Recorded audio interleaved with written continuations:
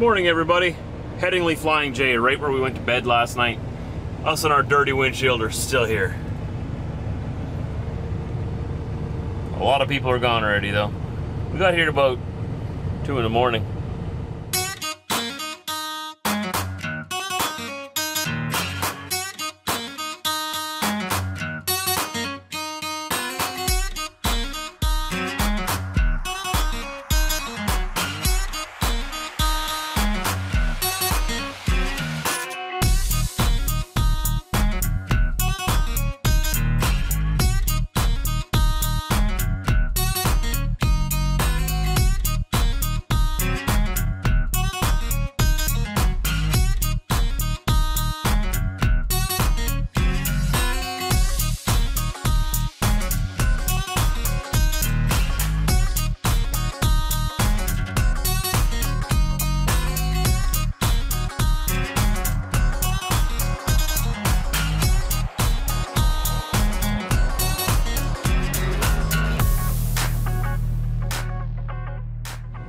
If you watched yesterday's video, I was going to make it more about trucking and us going to go pick up this trailer and getting, ready to get loaded this morning. It was going to be a whole big, whole big vlog. I didn't create as many vlogs this last week because I was at home getting old Blue looked after and also spending time with my family.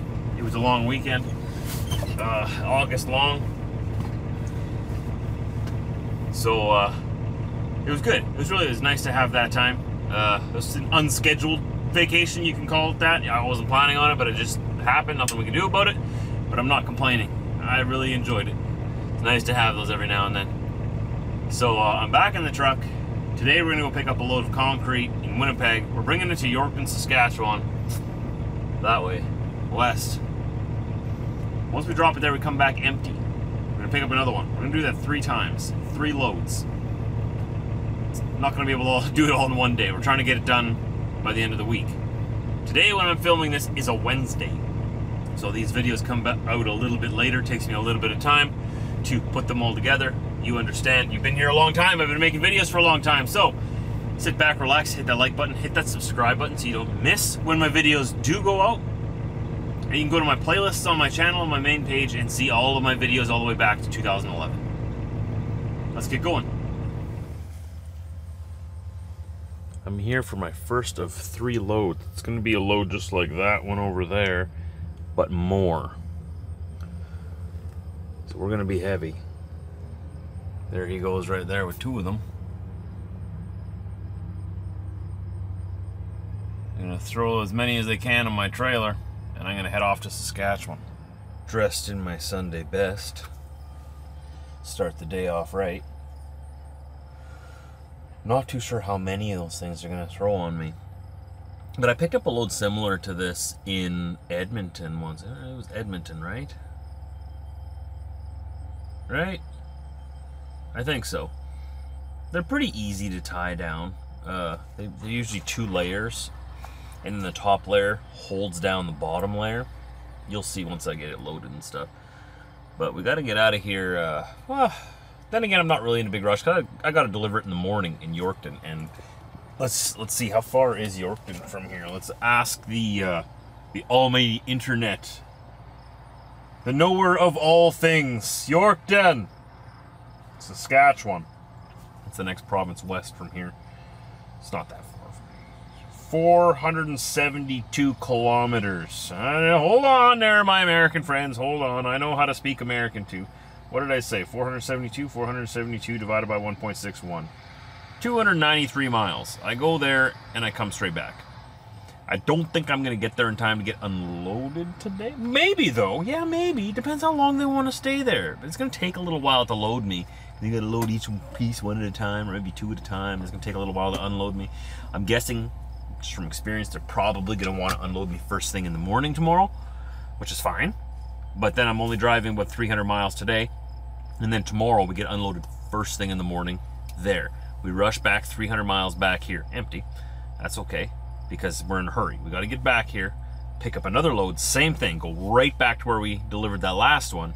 So that'll be 300 here, 300 back. That's a 600 mile day, or like 9 or 1,000 kilometers or so, something like that. Full day. Pretty good day.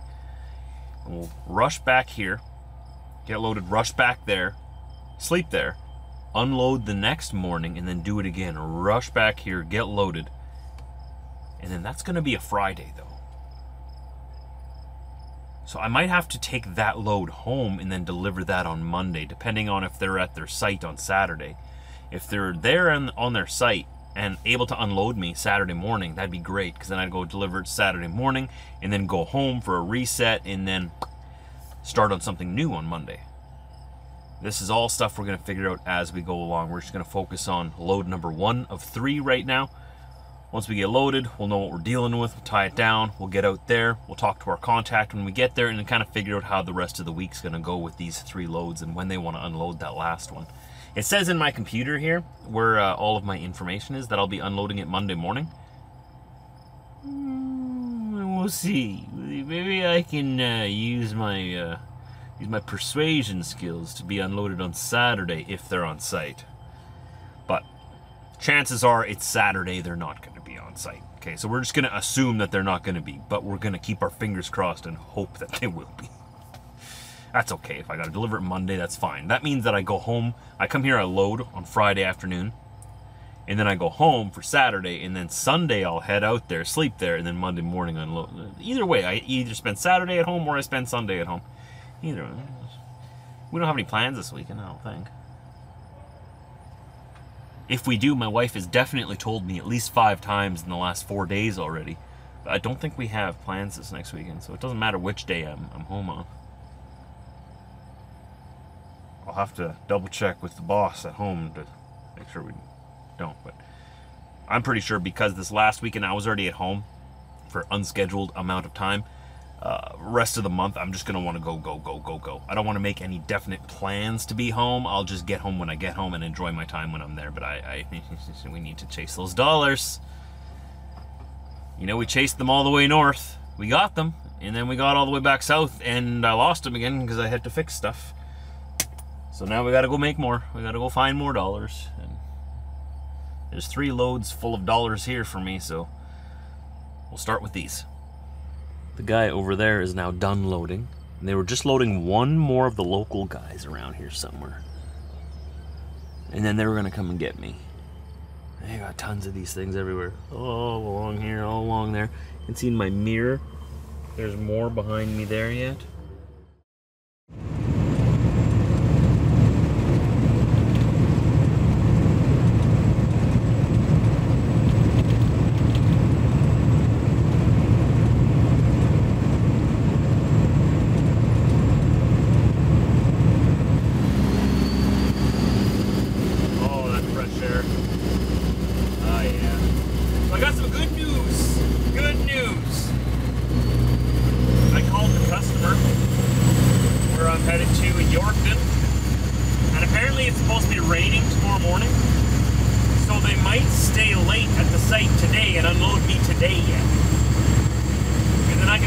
Winnipeg, reload here in the morning, and then get back there in the afternoon. And hopefully the rain will have passed by then.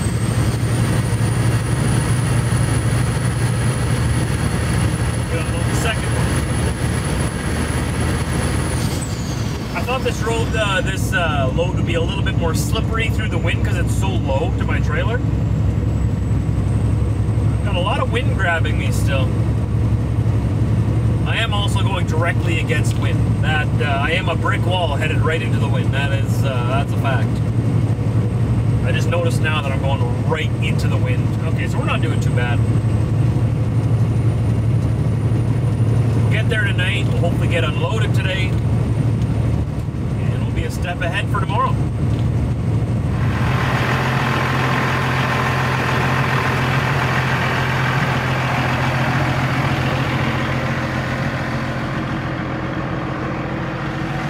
There it is. We're here in Manitoba already. So it was quite involved. 35 concrete pipes, or sections of pipe.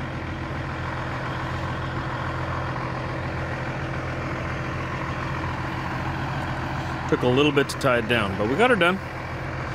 And we're on the way. We're stopping here for a quick break and get back on the road.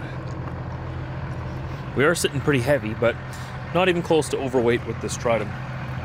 So on the back here, I've got this chain on this dunnage, and it's tight. You can see it. I got it to bite into the wood. That way you know it's not going to move.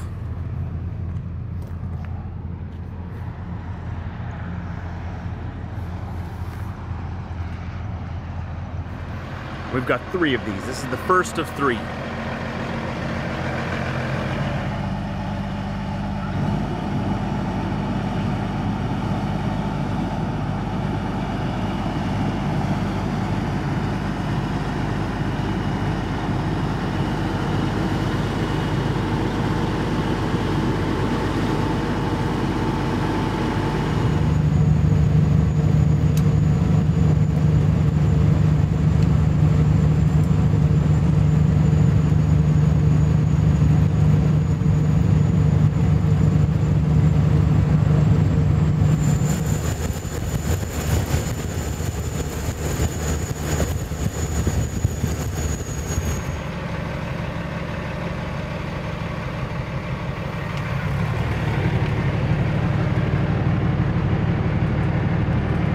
Back at that same rest area.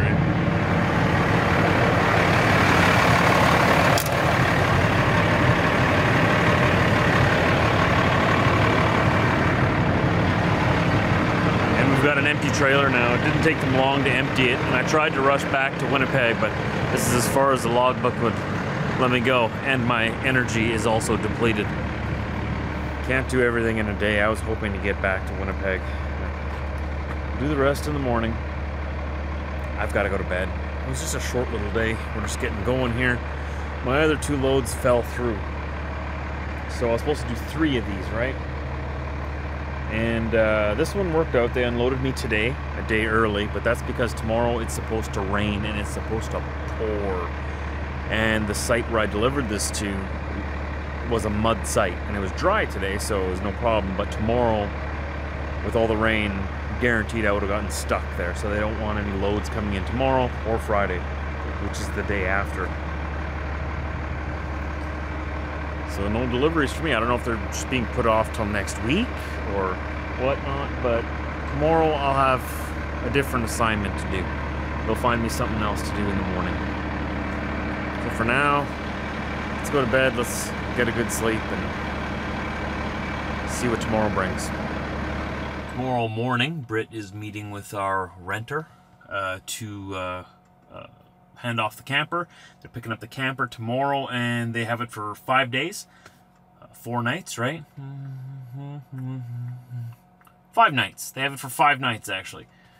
So it was a longer rental. That's the longest rental we've had. So well, it's only the 2nd rental, but we have another rental booked coming up right after that. So when it comes back, we'll have, I think, 2 days to clean it up, which is plenty of time, and get it ready for the next person. And then by that time, we'll probably have the rest of the month booked up.